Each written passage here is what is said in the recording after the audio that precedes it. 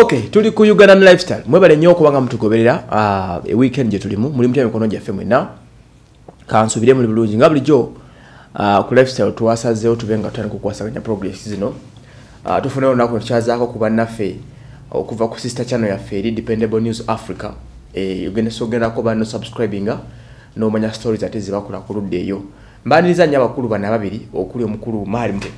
Oli otya sebo? Ndi bulungi. Dependable News etambuleta. Etambula bulungi ya ntonge basa subscribing ko channel. Okay.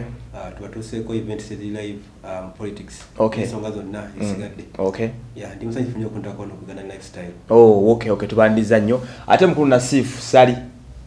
Babuze kwa buli n'omukyala bwali. Nze nange ndi bulungi. Okay. Omukyala gyali. Njagala kutegeeza nti gwatana subscribing ku Dependable News Africa. Yes. Mahuli agesigika getukuwa bya bufuzi bya mulimi bya jingiriza byonna. Okay. Obisange. Okay, abakulu abakuba Dependable News Africa genda subscribing ku channel yaffe eyokubiri omanya ate bye bifaayo biyitirivu nnyo nga bigambe bya bufuzi n'ifa mu ggwanga byonna. Okay, kakati abakulu mbaniza nolwalero tulina ensonga ez'okwogerako. Nsonga za bisiyaga. Ensonga gino sookerako. Weekend waliwo omukyala bamuyita Sarah Joy Bakanansa ono blogger. Blog ono yagenda ku mukutu kwa social media na postinga nga avumirira Bujingo n'amugamba nti muwalawo muli wa bisiyaga.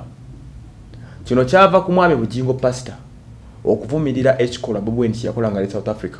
Ndoza giyali ku TV amalaba mbalema mbuze nti o support abisiyaga bogera koji n'abagamba ndi waya guys they are right.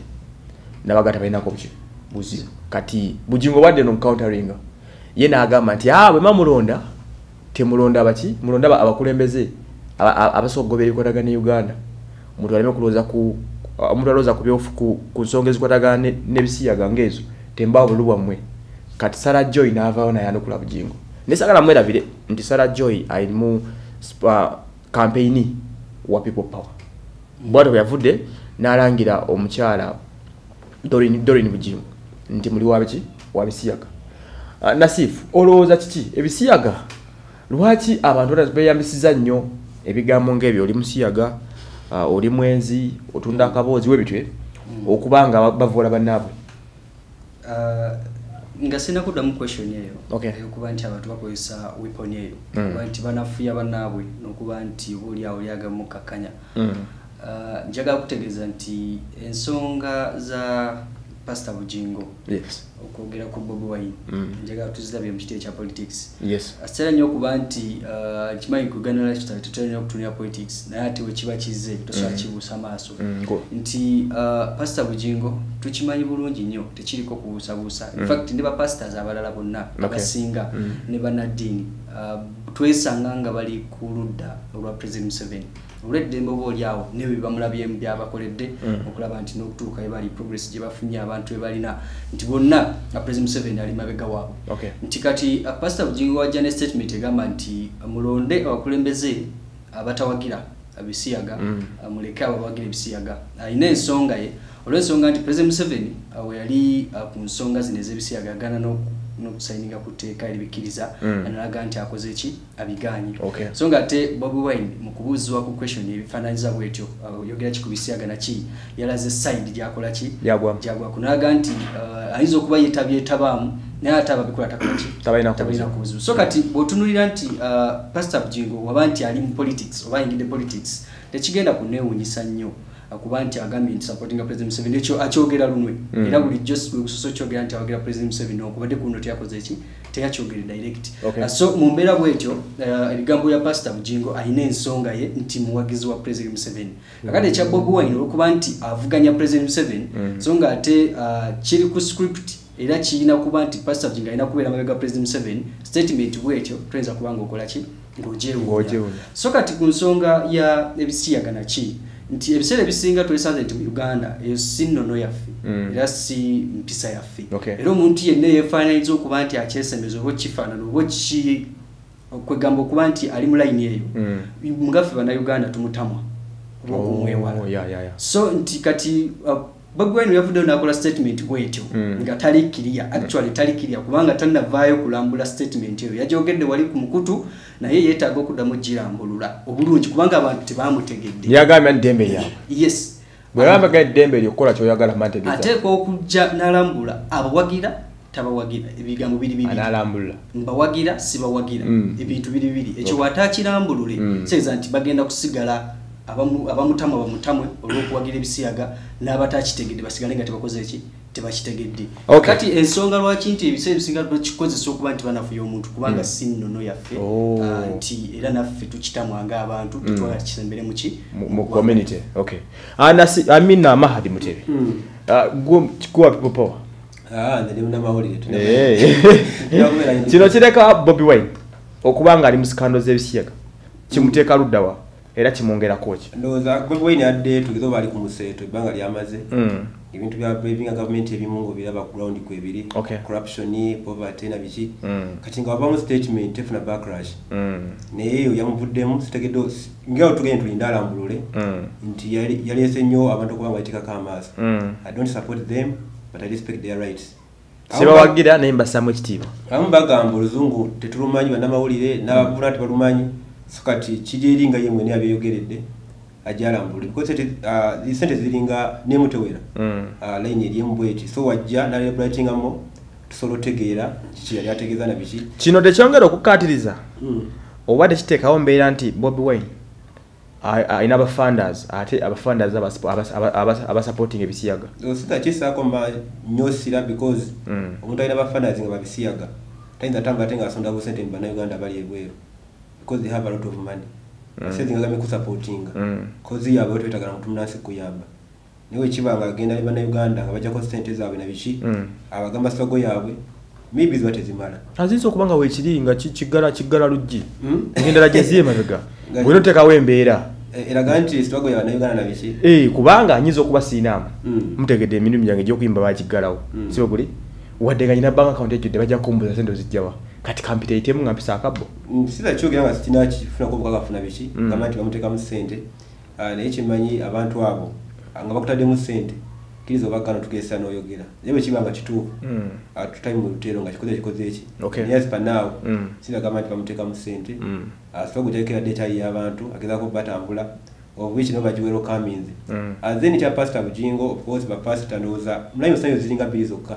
atakota kana president Museveni kucha intelligence council kwa yagamba loko bina bya independent tubina bana muntu yenda mulala abukulira kati utoka kana president yagamba singa president abasaba intelligence council agenda kudumira jiri lye chikoni ngano mu wakalu atedene naye wasigadde wonna baloko le post by na freedom lina yika munane zaba sente tezinonyerezebwako tebawa misolo okitegeera nti yagina bawa freedom ngo joko president Museveni kati Bobi Wine yavudde mu statement ngeyo kalinga Bujingo anti Bobi Wine ali kusaidia president Museveni dafunye kyayogera then ku ky'omukyala blogger acho kama nti ina proof obujulizi bulaga nti mwana wa Bujingo maybe naye receive mpozi ngadabye katambi naye yo Uganda ngokole bade yo tisa abantu tulina fumu ya katambi nkolage nti olibo twako sodi maninga agambo cyo kamuna mawuliro omu twembase bakanabe ngenda kutaka katambi zono maka guweze tekafuluma so nti nkola bweri mu Uganda kusura nju kimunanka nokanga norabe kijja kiso banga si kituufu so kati government ya abyenyigiramu maybe nga nkalabyeko Nasifu lwacho omusajja amwe buli wagenze enfunda 3 zagezeke ez'omugase nnyo bambaliza bamwe sense obi musajja wa Bobi Wine sikutegede bulungi Bobi Wine omusajja wa people power wabadde nga zakola tegunte okushoza ezenjawulo eya Al Jazeera mwamulabe nga bitu yabega tebiva bulungi nibona wagenza atambulira sagala gante biva bulungi statement ya gorji juzi baba mwana yamukosenso byo no kwen TV okyuse statement siga manji tebiva bulungi abula kyabayogedde kyabakola ki kyabalina era kyabaye no yogera ku physical policy negana okuvaayo kakati njagala otwale Bobi Wine wa myaka 3 mu politics sagala omutwale nga Dr. Kiza Besigye sagala omutwale nga Yoweri Kaguta Museveni sagala omutwale nga bambidde n'abalala njagala omutwale mu Bobi Wine avudde mu buyimbi nga kati agenze mu king politics myaka emeka tugamete agudde mbugwe 3 atagudde mbugwe naye akyalina bingi nnyo ebyokola ki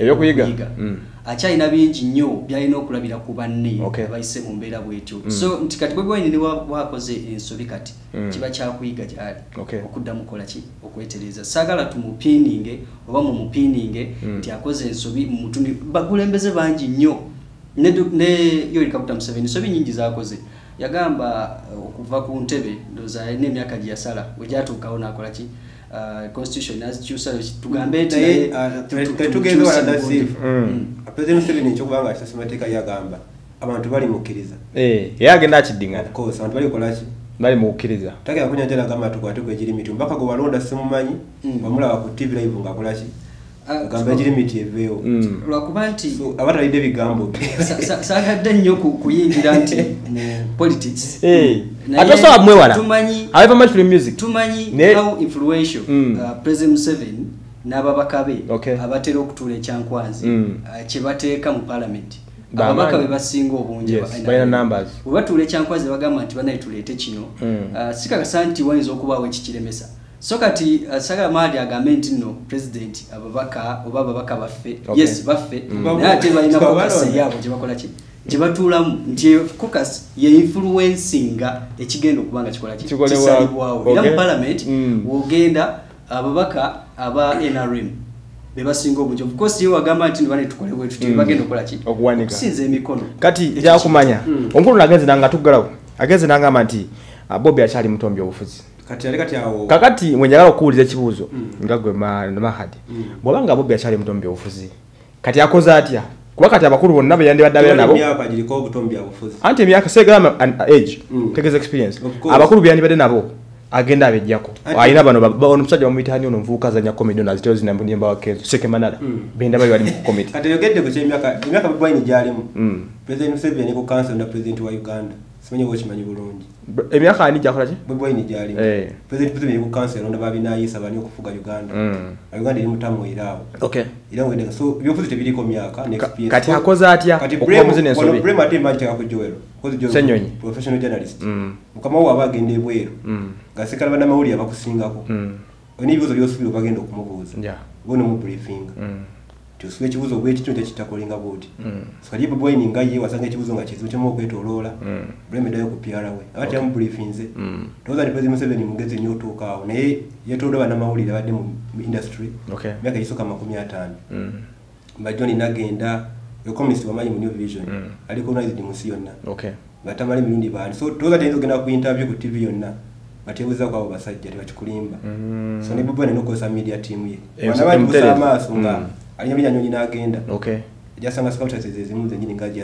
yaguddemu niye baku briefing wana mawetu sagwa musobi ensonga zezo omukulu Mahadi Mutebi ageza kubanga azimaliza nazunzika ensonga nga fiscal police omukulu eziba okumukwesanga ensobi media team no zene kikolako so lwaki tulambudde nnyo kiwanvu nnyo kivudde kuva eri mu bisiyaga n'ebisiyaga music ne politics ennaku zino bitambulira wamu neno za Bobby akyalina chance eyokubiri eriwa nti a statement gitusinga omunenyezako oba abantu bonna gye bamupinize nti eri mu suspense eriawo naye statement eyo nkulu nnyo akyasobola okunnyonnyola kiki yali akola ategeeza ave yakyogere nno anti kati kyangu kyekibulako era nze enyo saka tuenyo political ku kutugo naye nga byobufuzi oba onaagwa statement ebeereji Gilbert Kenya agamba President Museveni ka ina vision nagwira ne wayogera twagala kumanya na vision yaliyo aliko Kenya ngamba ki tewakyali kirala so ndi byobufuzi bizi unyo statement eji ekuleko likuta solo kwerabira so ino bomugezi ngovamu ebigambo kali bale mukunyo ensonga y'ebisiyaga okugigusa obulungi